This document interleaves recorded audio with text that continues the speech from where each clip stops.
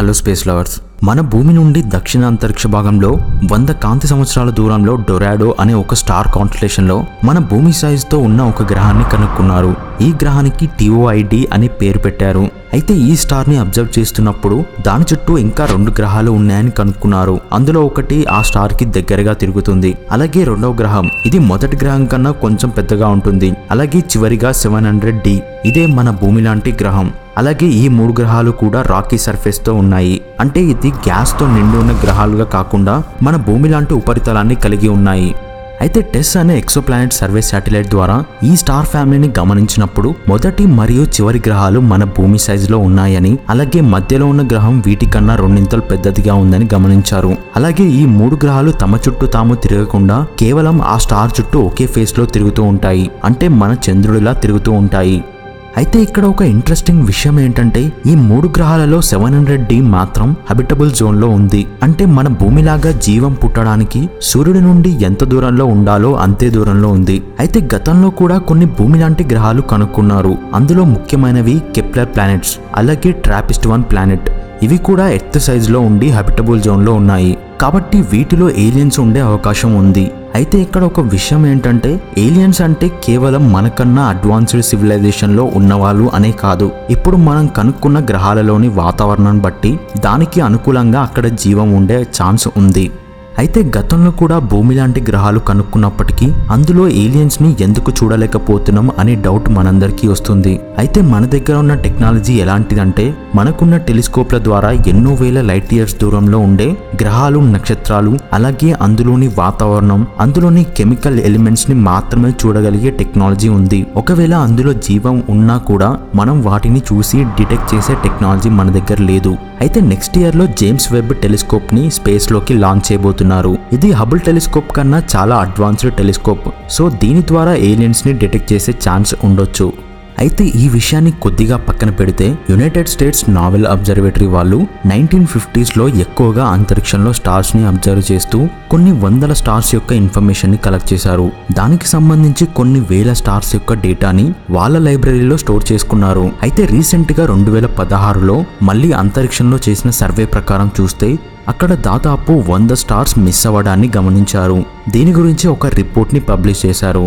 అయితే ఈ పబ్లికేషన్ ప్రకారం 1950s లో ఈ అబ్జర్వేటరీ వాళ్ళు చాలా స్టార్స్ ని వాటి యొక్క లైట్ ఫ్రీక్వెన్సీని అలాగే వేవ్ లెంత్ ని ఉపయోగించి స్కైని మ్యాపింగ్ చేశారు. అయితే రీసెంట్ గా 2016 నుండి మళ్ళీ అదే స్పేస్ మ్యాప్ ని ఆధారం చేసుకొని స్పేస్ మ్యాప్ ని టెలిస్కోప్ల ద్వారా చూసినప్పుడు 100 నక్షత్రాల వరకు మిస్ అయ్యాయని కన్ఫర్మ్ చేశారు. అయితే ఇది నిజంగా ఒక మిస్టీరియస్ ఈవెంట్ అని చెప్పుకోవాలి. ఎందుకంటే స్టార్స్ మిస్ అవ్వడానికి ముఖ్యంగా ఆ స్టార్స్ వాటి యొక్క ఆర్బిట్ ని చేంజ్ చేసుకుని ఉండాలి, లేదంటే ఆ స్టార్స్ సూపర్నోవాగా మారిపోయి ఉండాలి, లేదంటే అక్కడ బ్లాక్ హోల్ అయినా ఉండాలి. ఇవన్నీ కాకుండా ఒక స్టార్ అనేది కనిపించకుండా పోవడం అనేది చాలా మంది ఆస్ట్రోఫిజిస్ట్లకి ఎన్నో డౌట్స్ ని క్రియేట్ చేస్తుంది. అయితే స్టార్స్ మిస్ అవ్వడం వెనుక ఈ రీజన్స్ ఏవీ కాదు అని తెలిసాక మిగిలింది ఒకే ఒక్క రీజన్, అదే ఏలియన్స్. అయితే ఇంతకు ముందు మాట్లాడుకున్నట్టుగా స్టార్స్ ని చూసే టెక్నాలజీ మాత్రమే మన దగ్గర ఉంది, కానీ ఏలియన్స్ ని చూసే టెక్నాలజీ మన దగ్గర లేదు. అలాగే ఇలాంటి మిస్టీరియస్ ఈవెంట్స్ జరిగినప్పుడు అడ్వాన్స్డ్ సివిలైజేషన్ ఏలియన్స్ గురించి మనం ఎక్స్పెక్ట్ చేయొచ్చు.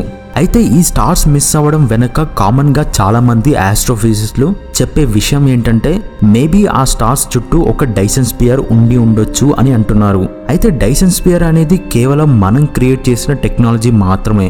ఆ స్టార్స్ మిస్ అవ్వడానికి మనం ఊహించలేని ఒక టెక్నాలజీని కూడా ఉపయోగించి ఉండొచ్చు. అయితే స్టార్స్ మిస్ అవ్వడానికి కొంతమంది ఆస్ట్రోఫిజిస్టులు ఏం చెప్తున్నారు అంటే కొన్ని స్టార్స్ అనేవి కొన్ని సంవత్సరాల వరకు ఎక్కువగా బ్రైట్నెస్ ని కలిగి ఉండి ఆ తర్వాత మళ్ళీ తక్కువ బ్రైట్నెస్ లోకి వెళ్తాయని, అంటే వాటి లైట్ అనేది డిమ్ అవుతుందని. కాబట్టి 1950s లో స్కై మ్యాపింగ్ చేసినప్పుడు ఆ స్టార్స్ బ్రైట్ స్టేజ్ లో ఉండొచ్చు అని, ఇప్పుడు అవి కనిపించినంత తక్కువ లైట్ ని ప్రొడ్యూస్ చేస్తూ ఉండొచ్చు అని ఎక్స్ప్లెయిన్ చేశారు. అయితే 70 years గ్యాప్ లో అంత పెద్ద మార్పు రావడానికి ఛాన్స్ లేదు అని, అంత పెద్ద బ్రైట్నెస్ చేంజ్ రావాలి అంటే కొన్ని వందల సంవత్సరాలు పడుతుంది అని కూడా అంటున్నారు.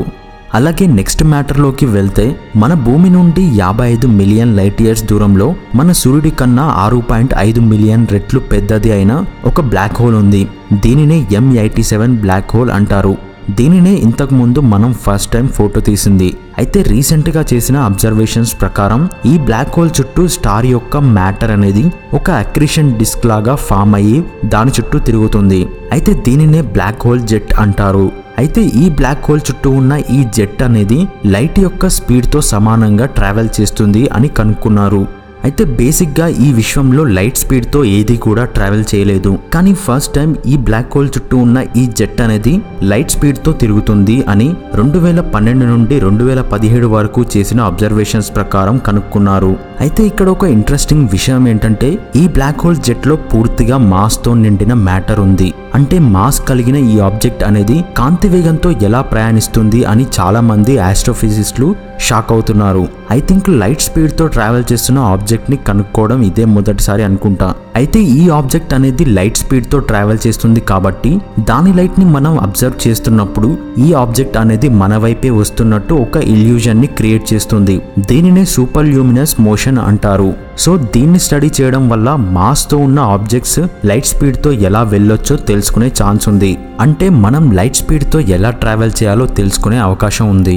అండ్ నెక్స్ట్ వచ్చేసి మార్స్ గురించి ఒక కీ డిస్కవరీ ఏంటంటే మార్స్ లో ఒకప్పుడు వాటర్ ఉండేది అని కన్ఫర్మ్ అయింది. అయితే వాటర్ అనేది నార్మల్ గా 2 హైడ్రోజన్ ఆటమ్స్ అలాగే ఒక ఆక్సిజన్ ఆటమ్ తో ఏర్పడుతుంది. బట్ మార్స్ పైన H2O కి బదులుగా HDO అనే ఒక కొత్త రకమైన వాటర్ ఉండేది అని కనుక్కున్నారు. దీనినే భారజలం అంటారు. అయితే ఈ HDO వాటర్ ఉన్నప్పుడు అక్కడ జీవం ఉండేదా, ఉంటే అక్కడ ఎలాంటి ఏలియన్స్ ఉండేవారు అని చాలా డౌట్స్ ని క్రియేట్ చేసింది ఈ స్టడీ. అలాగే ఇప్పటికీ మార్స్ యొక్క పోల్స్ భాగంలో నీరు మంచు రూపంలో ఉంది అని కన్ఫర్మ్ చేశారు. దీన్ని బట్టి ఫ్యూచర్ లో పంపించబోయే ఆస్ట్రోనాట్స్ ని మంచు ప్రాంతంలో ల్యాండ్ చేసే అవకాశాలు ఉన్నాయి. అయితే ఇక్కడ ఒక ఇంట్రెస్టింగ్ విషయం ఏంటంటే మార్స్ పై సమ్మర్ లో అలాగే వింటర్ లో ఆక్సిజన్ మరియు మీథేన్ ప్రొడ్యూస్ అవుతుందని కనుక్కున్నారు. అయితే మీథేన్ అనేది కేవలం అక్కడ జీవం ఉంటేనే అందులో నుండి ప్రొడ్యూస్ అవుతుంది. అయితే ఈ ఇన్ఫర్మేషన్ మొత్తం కూడా మార్స్ పైన ఉన్న క్యూరియాసిటీ రోవర్ ద్వారానే నాసాకి చేరుతుంది. అంటే క్యూరియాసిటీ రోవర్ ఇంకా అక్కడ పనిచేస్తూనే ఉంది. అయితే ఈ డేటా ప్రకారం చూస్తే మార్స్ సర్ఫేస్ కింద లైఫ్ ఉండి ఉండొచ్చు అని నాసా ఎక్స్పెక్ట్ చేస్తుంది. అంటే అది బ్యాక్టీరియా రూపంలో కానీ లేదా మనం ఊహించలేని మార్షియన్ లైఫ్ అక్కడ ఉండొచ్చు అని, బట్ అవి మార్స్ భూమి లోపలే ఉండొచ్చు అని అనుకుంటున్నారు. ఈ విషయాన్ని కొద్దిగా పక్కన పెడితే భూమి నుండి 1300 కాంతి సంవత్సరాల దూరంలో పిక్టర్ అనే ఒక స్టార్ కాన్స్టలేషన్ లో ఒక సర్కంబైనరీ వరల్డ్ ని కనుక్కున్నారు. అంటే ఒక పెద్ద నక్షత్రం చుట్టూ మరొక చిన్న నక్షత్రం ఆర్బిట్ చేస్తుంది. అలాగే ఈ 2 నక్షత్రాల చుట్టూ ఇంకొక గ్రహం తిరుగుతుంది. ఇది ఒంటరిగా ఈ 2 నక్షత్రాల చుట్టూ తిరుగుతుంది. అలాగే ఈ గ్రహం మీద మనం ఉన్నప్పుడు ఆ 2 నక్షత్రాలు ఒకదాని చుట్టూ ఒకటి తిరగడం వల్ల మనం ప్రతిరోజు ఒక సూర్యగ్రహణాన్ని అందులో నుండి చూడొచ్చు.